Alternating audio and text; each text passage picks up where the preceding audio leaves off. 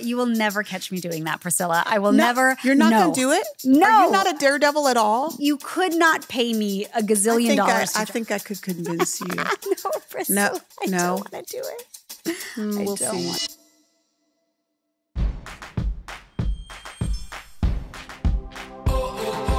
Season 8 of my podcast comes out next week. My expert guest host this season is none other than Priscilla Shirer. And if you have never spent much time with her, you are in for a treat. When I started this podcast for you, Priscilla was one of the first names I wrote down on my guest co-host wish list.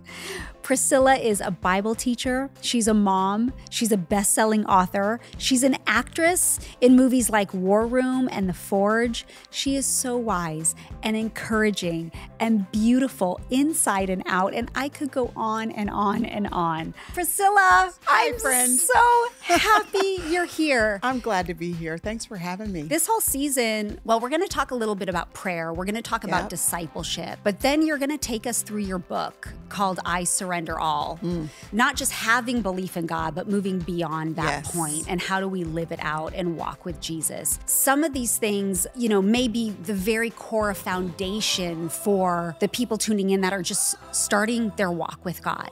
And yet, I just know how powerful your teaching is and how much goodness that I will be so refreshed to hear all of these things. And there's always a point where I'm going to be like, never thought about it that way. And I remember that was the moment. It was like a light, like a match was just lit in my heart.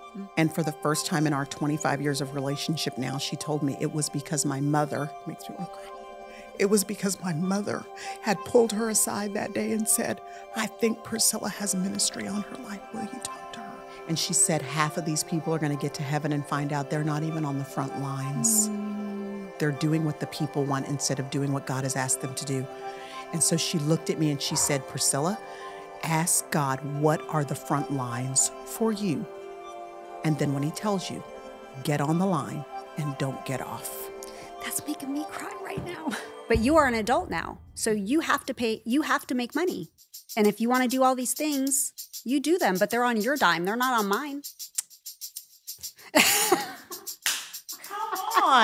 How do I get my kids to take care of their responsibilities automatically without a constant battle? When you figure that out, if you would write us back and tell us, we would really appreciate it. Go to Candace.com to get email updates so you'll always be the first to know, and click the links to your favorite podcast platforms.